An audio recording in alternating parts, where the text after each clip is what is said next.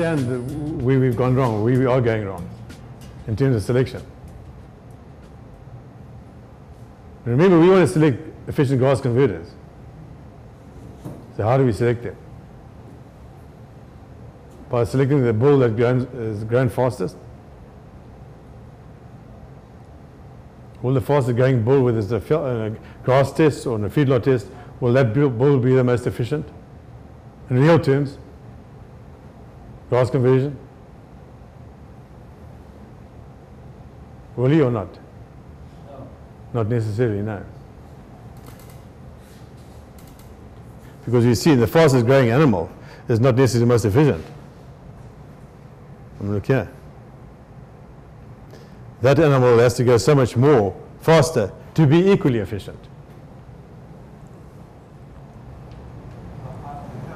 I think it's important to point out that we're not saying that we're going to kill them at 600 pounds. That was just an exercise between two extremes to exemplify. We actually will be more like 1,000. Yes, and if I can go back here. Unfortunately, I use pounds or kilograms to explain frame size. Okay. Now these would be 660 frame size cows. I'm not suggesting you should have them. Under my conditions, they'd be very profitable. Like about my best 660 pound frame size cows won't weigh 660 pounds. They weigh at least 800, maybe 900 pounds. Why is that? Because it's so more efficient. The intake is so much higher, the relative intake. So it has to go somewhere to production. But you're right, Jim, this is just for exercise purposes. I'm not suggesting that we should, I'm not suggesting definitely that we should produce light cattle. I'm saying the smaller and heavier the better. Try and figure that one out. The smaller and heavier the better. Okay, so what does this mean is, if you go and buy a bull from a bull breeder, how are you going to identify the most efficient grass converter? You go to a conventional stud breeder. How are you going to identify the bull that's the most efficient grass converter? Most weight on the smallest size. Okay, how will you identify that, Dennis? With the figures they give you. What do those figures mean? All those confusing figures. I'm not against performance testing. I'm against using the inappropriate criteria. And that's exactly what we're doing. So we have all these EPA figures, we have indexes. What do those indexes mean in terms of what we just discussed here now? So the question again is, if you go to buy a bull from a breeder, and let's assume he has contemporary groups, more or less the same age, they had the same treatment. How would you identify, let's say we have 100 bulls, how would you identify that most efficient grass converting bull? Don't you want the largest weight per frame size? Yes, that's exactly right, because the faster an individual animal grows relative to its size, the more efficient it is. Okay. How I describe it, I use an analogy of a 5-pound packet of sugar and a 10-pound packet of sugar. That animal that you're going to require will be 8 pounds stuffed into a 5-pound packet of sugar. The other animals, the other extreme size efficiency will be 9 pounds in 10 package. 9 pounds is more than 8, but 8 and 5 is far more efficient than 9 and 10. So how will that animal look? Forget those figures. Don't look at those figures. Those figures mean nothing. Exactly. And which animals are discriminated against? Which bulls are generally discriminated against? Most efficient. Smaller. The smaller, more stockier bulls, exactly. Those are the most efficient bulls you can get. For two reasons. One, that they're efficient grass converters. The other one is that the hormonal balance is such that they stop growing in the long bones very early. So sexually they're also early maturing. And that magnifies that. So that fullest package you can identify, that is by far the most efficient bull. Okay, are there any questions up to this stage? Yeah. Is everyone happy with what you've done? Really? Okay. This chart is kind of confusing though. This one. Yeah, for me it is. The more I think about it, the more confused I get. Now, the numbers in the blue numbers in the middle, Mm-hmm. those are units of energy, correct? Per pound, kilogram of gain. Pound of gain. Per Kilogram. kilogram of gain. Right. Well, on the left-hand column is average ADP. First, so the 150 kilogram animal, is that what that is, the top row? That's right. That's a 150 kilogram animal. Yes. Takes 250 units of energy to gain 0.1 No. kilograms? No. 1 kilogram. 1 kilogram.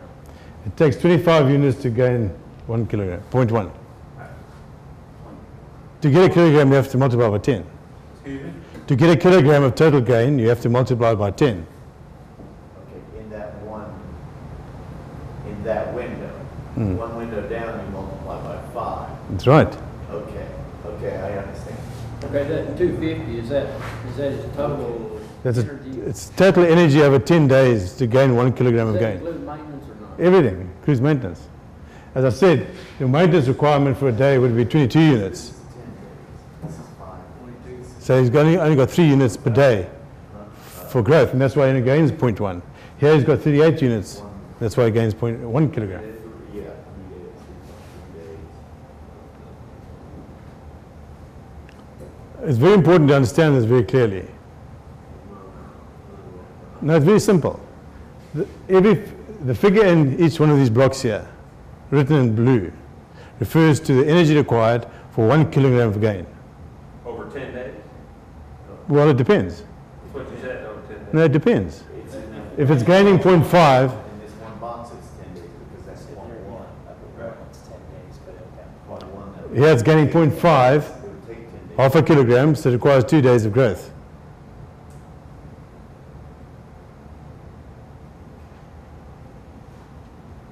So it refers to a total. It's the only way we can compare the two variables of size and growth rate.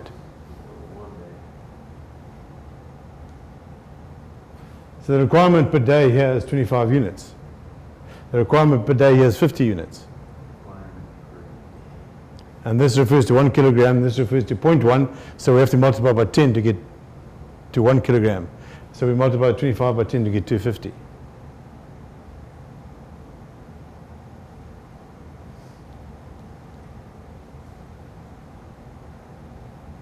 Okay, the maintenance is 22 units on that one. I'm guessing it's 22 years. So It'll be 22 here as well.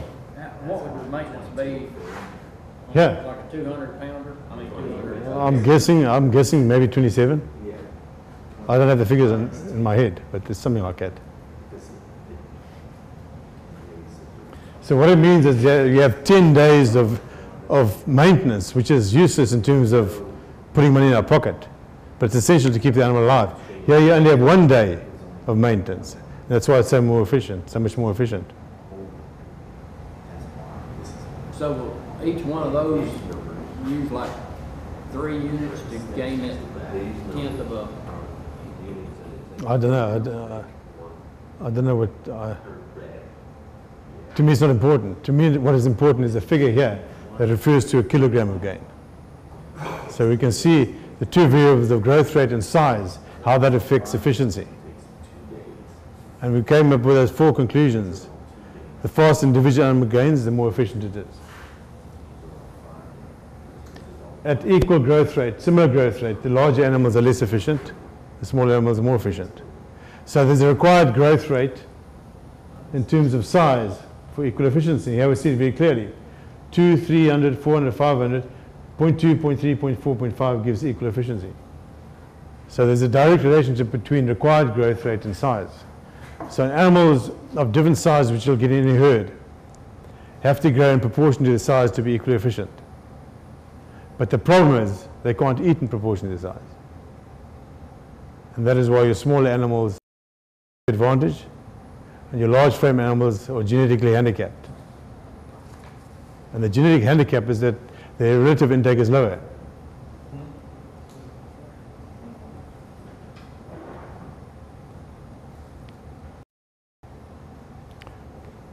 I'd like to I wouldn't like to carry on if you don't understand. Maybe I can do it differently. I think as we go on, you probably understand. Just think of one thing. That is the total energy or total feed or total grass required for 1 kilogram of gain. So the more that's required, the less efficient it is. So the lower the figure is, the more efficient that at those two variables, size and growth rate, is.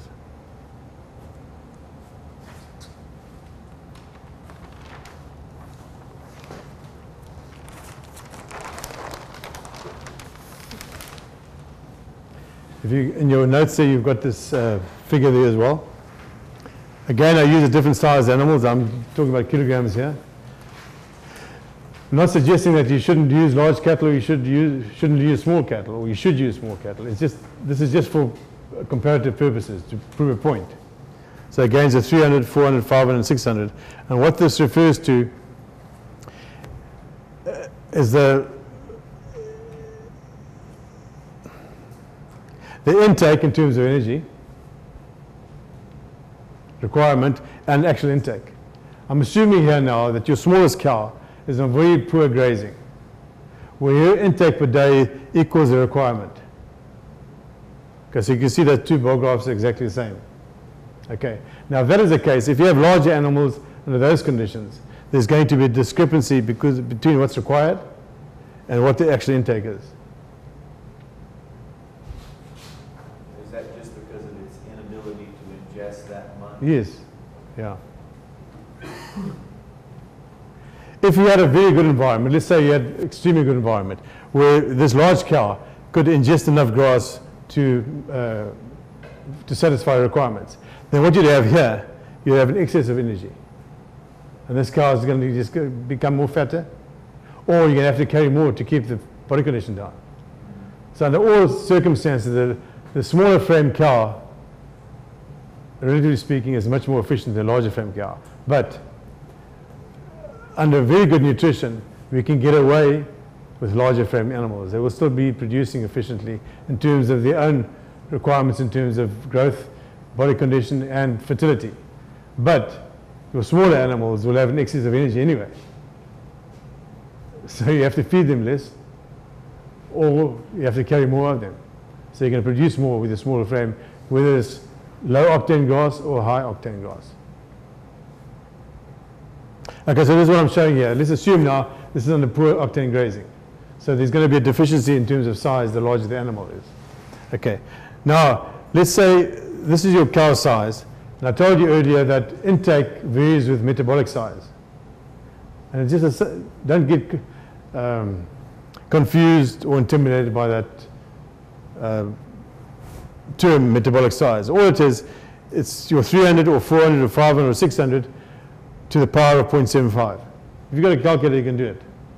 Has anyone got a calculator to the power of 0.75? Just work it out. 300 to the power of 0.75 will give you that figure. Those figures, and 600 will give you 120. So what it means is that although this is a variation in actual size, this is the variation in actual intake.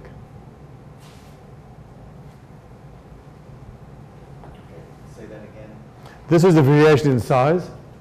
This will be the variation in intake. Okay. So what it means is that although this cow is twice the size of that cow, her intake is not twice as much. It's not 144 as opposed to 72 here. It's 120. And that is because of different size mammals, as I told you earlier. Let's take sheep and cattle. There's a big difference. Maturity rate and efficiency of grass conversion because of the small animal. Now within a herd of cattle, you get exactly the same because of this. So let's assume now, to make my point clear to you, is that the absolute intake of a 300 kilogram cow under these conditions is 7.2 kilograms a day of grass. If that is the case, then the large cow, 600 kilogram cow, under exactly the same conditions, will take in 12 kilograms of grass, not 14.4. Okay, so although the larger cow eats more grass, relative to her size, she has a lower intake. So her relative intake is much lower. We can do another way of doing it. If your intake in terms of body weight was 2.4% here, which would be the case, it decreases the larger the animal is to 2% there as opposed to 2.4%. This is the percentage intake relative to size. 2.4, 2.25, 2.08, 2. Now the difference between here and there, what is the difference in terms of percentage-wise? It's 20%. Okay. I'll just wait for you to. So the relative intake is 20% difference.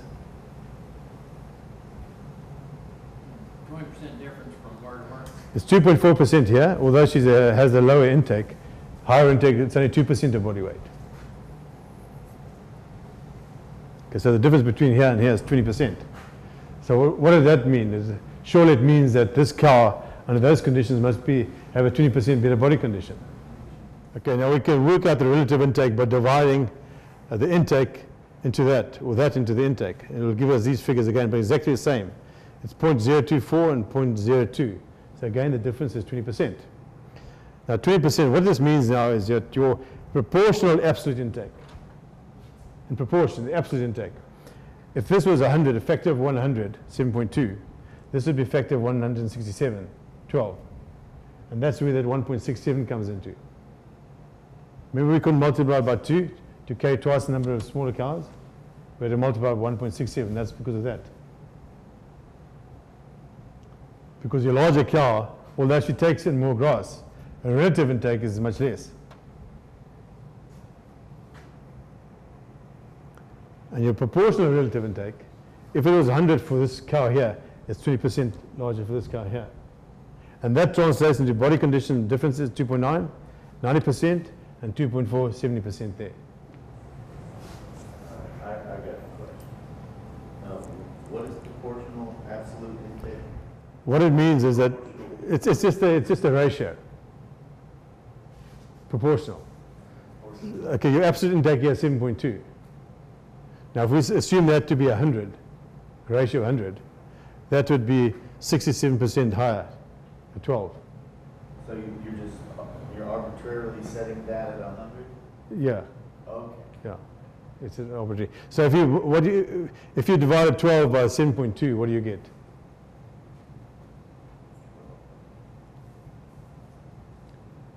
$1.67. And that's it there. We can always come back to this if you don't understand. I think it just takes time to digest it a little bit. So basically what I'm saying is that the small frame cow has an unfair advantage, and the large frame cow is genetically handicapped because of that intake relative to size. Your relative intake is larger for a small cow, and your absolute intake is larger for a large cow. So there's no doubt that larger cows eat more grass, but in proportion to their size, they eat less. And that's why their body condition is always poorer, and that's why their fertility will be lower under the same conditions. I hope I haven't traveled a couple of thousand miles to come and confuse you. Because it's not confusing. It's so simple that it can be confusing because one doesn't think in those terms. But it's extremely simple. Now I want to just get a little bit back here. Okay. Now we come to a situation where we have to buy bulls from someone, or we have to select our own bulls. Now let's assume that we have for sake of this argument, that we have an average cow size of 400 in our herd, kilograms, 880 pounds. Let's say that's the average. If that is the case, then you'll have some cows weighing 300 and you'll have some cows weighing 500. You all agree with that? You get that variation. Okay. Now, I'm going to select 3 bulls from 3 cows. I'm going to tell you one bull gained 0.5 kilograms, another bull gained 0.8 kilograms from weaning to a year of age. 0.5, half a pound, half a kilogram, and 0.8 of a kilogram. Half a pound or 0.8 of a pound. Which bull would we select? We want more information. No, if we're selecting for growth rate. Which bull would we select? 0.8. 0.8. Okay. Because you know the growth rate is important. Okay. This bull from this cow gained 0.5, and that bull from that cow gained 0.8. Now, which is more efficient? 0.5. You follow what I'm saying? So we have to take size into consideration when we select. That bull probably has to gain 0.9 to be equally efficient. That's in the same herd. That's a big difference between half a pound and 0.9 of a pound in terms of growth rate. But it's impossible. This bull is unlikely to gain 0.9 where this one gains 0.5 because of the intake, restrictions in terms of intake. So he probably gained less. If he was 0.6, we'd still select him, but look at the difference in efficiency here. It's a very big difference, 30% difference in efficiency between those two animals here. So what all information do you need when you select that bull? You need the pound size, the sire size? If I just select a bull, I'll just go and look for the bull. I'll just look at that package, how it fully fills that package. I think that would be, if you had more very accurate information, or not accurate, appropriate information, let's put it that way, then one could use it in terms of birth weight. But which bulls do you think will have a high birth weight? The 8 and 5 package or the 9 and 10 package? 9, high birth weight, 8 and 5 or 9 and 10? I think you'd be more fertile. No, in terms of birth weight, which bull would have? Oh, small. Yeah, 8 and 5, yeah, smaller that's right. So all those factors are taken into consideration. So one can't really go wrong, and that's what I'll suggest to people. If you have to go and select a bull, don't even look at the figures, forget it, because those figures are inappropriate anyway. And if they're accurate, inappropriate, accurate figures, what does that mean? If you're measuring an inappropriate criteria very accurately, it means that it's the same as speeding up the, accelerating the speed of a car on the wrong road. You're accelerating the speed of a car on the wrong road. You get to the end result, which is where you don't want to be, much quicker. So when you're selecting bulls, you don't look at EPDs, you just throw them out the window? I wouldn't look at EPDs, no. I'd do it differently. I have other criteria I would select bulls on. How do you, I mean, if the only information they've got is EPDs, or do you look at actuals? I mean, or do you require If the only information is EPDs, I'd disregard that and I'd just look at that package. But I'm not saying that there are accurate figures. We just have to use different criteria of measuring it. And we'll come to that later. Accurate measurements of grass conversion efficiency. But without those figures that I'm talking about, I would just look at the package, how full that package is. And I assume that they had the same treatment. The fuller package, the fullest package is the best animal. Most efficient grass converter. Do you want the birth weight too, or? No, I'm not interested in that. It's not necessary. Well, yeah, I wouldn't be interested in that. I'm pretty sure that 8 and 5 package won't give you calving problems, whereas 9 and 10 probably will. Okay, now we've selected, we talked about selecting bulls at weaning. Let's assume now that we're back in a conventional situation where we were selecting the largest, the fastest growing bulls, or the largest bulls at 12 months, or whatever the case may be. Okay, let's look at 12 months equal weaning efficiency. We talked about that earlier. We had 300, 400, 500, 600 kilogram cows, and that's a required weaning weight for equal efficiency. So a 300 kilogram cow giving a 150 kilogram weaner is as efficient as a 600 kilogram cow giving you a 250. So the 600 kilogram cow doesn't have to wean a calf 300 kilograms. It's unlikely because she doesn't have enough feed intake. So per kilogram of grass that she takes in, they are equally efficient. And what's the difference between 250 and 150? Is 1.67. If you multiply 150 by 1.67, you get 250. Or divide 250 by 1.67, you get 150. And that's the relationship between metabolic size, intake. Okay, now let's assume we have 4 cows here that produce us bull calves. Which bull calf would normally be selected? The one that weighs 250, 220, 187, or 150? 250.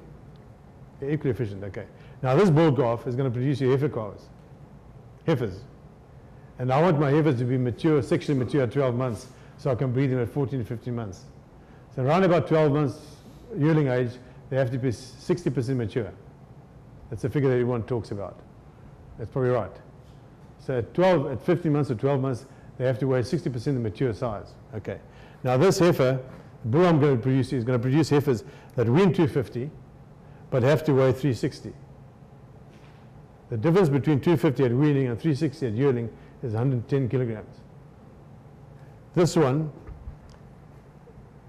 has to produce 180 kilograms, which is 60% of that. But the difference in weight is only 3. And he has 53 and he has 80. Now which animals, the larger ones or the smaller ones, are able to reach sexual maturity and physiological maturity at 12 months of yearling? Much easier. Obviously these. These can do it, but how much do you have to feed them to be able to do it? But that's what we're selecting for.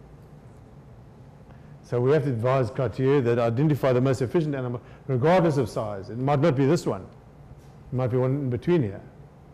Regardless of size, we have to select the most efficient bulls that will give us the most efficient grass-converting cows. And all we have to do then on the cow, we have to breed for hormonal balance. And then we have a perfect cow. All we have to do then is breed for hormonal balance. Testosterone in the bull, estrogen in the cow. The balance between growth and sex hormones. If a cow has inherently good body condition and she has a good hormonal balance, she will be fertile. Same with the bull.